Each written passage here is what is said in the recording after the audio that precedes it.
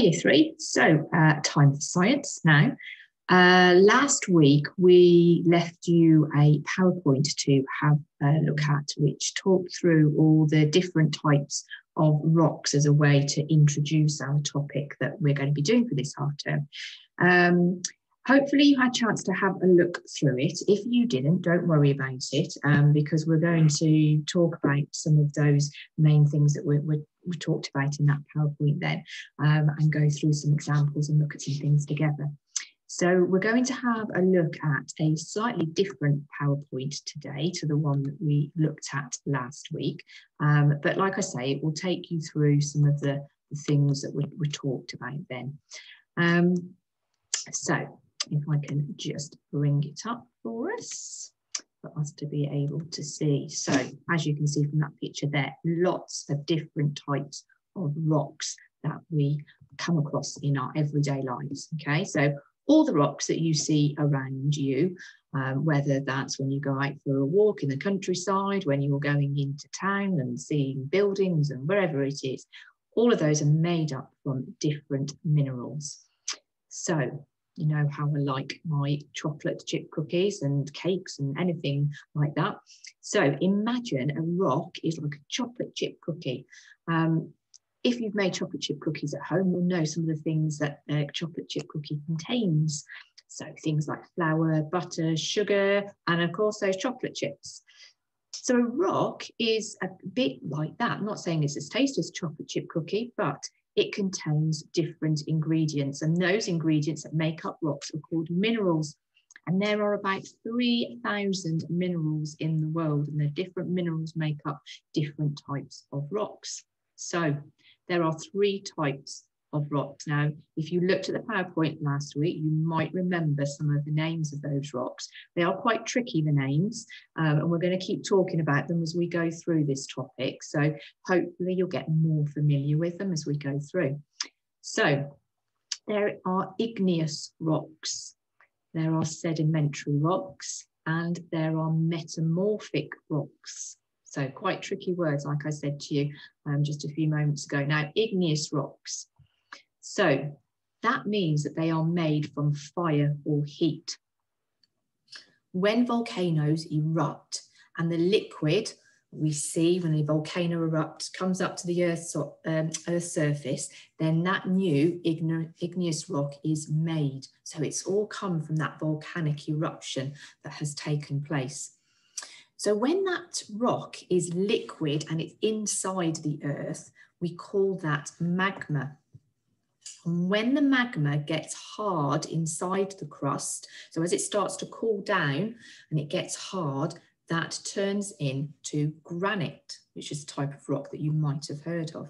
So most mountains are made of granite, cools very slowly, and is a very hard rock. So there's a picture of a volcano here just to sort of show you. So you can see in the center, we've got that magma chamber, and that magma sometimes will force its way up to the top, and occasionally we'll get those volcanic eruptions where the magma comes out. And as soon as the magma comes and leaves the volcano, at that point we call it lava. So we can actually get granite or igneous rock that is formed on the outside of the volcano, and sometimes it's formed on the inside, and that's something that was talked about in the PowerPoint last week. It was called intrusive and extrusive. So intrusive means it happens from the inside, extrusive means it happens from the outside. Okay, so that's igneous type of rock, which is one of the types of rocks that we are talking about. And you can see some examples there, some pictures of different types of rocks that are made from that magma and lava. So sedimentary rocks is our second type of rocks. Okay, so we've already talked about mountains are made from rock. Weather can make the mountain rock crumble. So when there's lots of wind and lots of rain, it damages and it breaks down the bits of rock, and it breaks it down very, very slowly until we get little bits that are broken away. So those little bits of rock that have fallen off, they can go into rivers or streams, and they get moved along. We've got some examples of some types of sedimentary rock there. We've got some sandstone and we've got some shale, okay? Limestone is also a type of sedimentary rock as well. And because I know how much Year 3 loved the Egyptians topic that we did, the pyramids were made using limestone. So that's a type of our sedimentary rock. So like we were saying before, all those little bits of sediment that are broken down, those little bits of rock that are broken down off mountains and wherever else it may be, they're broken down. And eventually they get carried away, and then they all start compacting and squashing down together and forming this new sedimentary rock. Okay, so again, last week, the PowerPoint that you looked at would have explained that a little bit to you as well. It might be worth just having a little look back at that if you want to as well, just so you can see again how it happened. It's still in the folder, we haven't moved it. And then we have metamorphic rocks. This is our third type of rock. So igneous was our first one, then sedimentary, and now we've got metamorphic. So metamorphic rocks are ones that have actually changed. So they started off life as a different type of a rock and something's happened to them. So they become a metamorphic type of rock. Meta and morph both mean change in the Greek language. So that's where that word has come from. It actually comes from the Greek language. So all metamorphic rocks would once have been igneous rocks or sedimentary. So what sort of things do you think might have made them change? How do they suddenly change? How does that happen? Well, earthquakes. So if you squeeze your hands together as tightly as you can, push really, really hard, okay, on your hands. What do you notice as you're squeezing your hands together? Okay, so you're really pushing as hard as you can. Well, mine, from doing that and pushing, are starting to get warm, and you feel pressure. You feel that push that you are putting on your hands together as you push them. And that's a bit like the Earth's crust, which is pressing its rock, so it's pressing down. So the heat and the pressure changes them into a different type of rock. Okay, so something being pushed down onto a rock, or when it's undergone a lot of heat, can make it change into a different type of rock. So limestone, which we just looked at, and if you remember, what type of rock was a limestone? What was it? That's right, it's sedimentary rock. But sometimes something can happen to the limestone that makes it change, and when it's gone on to go on this change, it becomes marble. Now, some of you might be familiar with marble. You can see there's a picture of a fireplace there. Marble's quite a decorative stone that's used in that sort of way. Slate is another metamorphic rock, and it's formed from shale. So it started off life as shale, and something happened to it. That heat and that pressure changed that shale to become slate. And slate is something that we use a lot, and you can see there as roof tiles, okay, to protect our house from the weather and conditions that we have. So rocks, very useful. Can you think what they're used for? Well, we've just talked about some examples on those last couple of slides there, haven't we, about the sorts of ways in which we use them. Fireplaces, roofs, worktops, tables, walls, sharpening knives, headstones, ornaments, pathways, jewellery, drawing, even scrubbing feet. Something you might want to look into later on. I'll tell you more about that one later. So, what are the properties of rocks? And do they all have the same properties? Now, we've talked about this word properties before. So properties means what makes that particular thing special.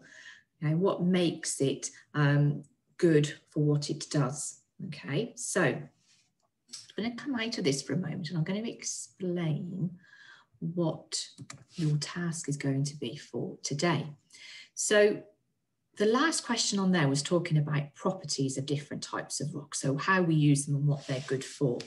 So in your folder today, in the science folder, for today, for this week's activities, you have been given the task of doing a little bit of research, finding out some information. So what we'd like you to do is to choose a type of rock. Now, in the folder, there's a list of 7 different types of rocks, some of which you will have heard of before, some of which we've just seen in that PowerPoint, some of which you might not have heard of before. But we'd like you to choose one of those types of rocks and then to find out about it. Now, there is a success criteria in the folder to explain what sorts of things that you can look for and find out about your different type of rock. So it could be, like we've just been talking about, how it's used. You might want to find out about what type of rock it actually is. Is it a metamorphic rock or an igneous or sedimentary? Whereabouts in the world do we find your rock that you're finding out about? So lots of different questions that you can think about. The success criteria, remember, will give you those ideas for things that you can look for. Now, also, I've included some links to some websites that you can use to find that information. Now, they aren't the only websites. There are other ones there as well, but those are the ones that I thought might be better ones for you to start having a little look at. But by all means, if you find some other websites which you think, oh, that's a good one, I found lots of good things on there, then use those as well. What I would suggest is that for maybe today, you do your research, so you find out your information about your rock and you make notes on it and you maybe draw some pictures, or if you're able to, if you've got enough printer ink left, because I know that the printer ink gets used up quite a lot at the moment. If you've got enough printer ink, you can maybe print just a couple of pictures. Don't go crazy, but just a couple of pictures of your type of rock and how it is used. And then once you've got that information, tomorrow, what you could do is then put that information in a poster that tells us all about your rock. So you know how to make a good poster, because we've done some posters in school before, haven't we? So we know we have to make our information really clearly set out, sometimes little bubbles or little boxes to draw to put your information in. A heading for our poster, so we know what type of rock it is that you're talking about and you're telling us about. And of course, those pictures that we've just mentioned. So whether that's something that you're drawing yourself or whether you've managed to print something off, okay? So all that information, use the success criteria to help guide you for what you're looking for and what you can include in your poster and how you can set your poster out. So that should give you a couple of afternoons, because if you do your research well, that will take you a little bit of time just to collect all that together and find that. And then tomorrow, then you can have a go at putting your poster together. And if you're able to, maybe take a picture of your poster and send it to us, because we'd love to see them, see how what you found out and how it's all come together. That would be brilliant. So good luck. I hope you enjoy finding out all about the different types of rocks. I think you'll be surprised about how many uses different rocks are and what we use them for. But I'll let you find out a little bit more anyway, and look forward to seeing what you've managed to do. So have fun, take care, and I shall catch up with you soon. Bye.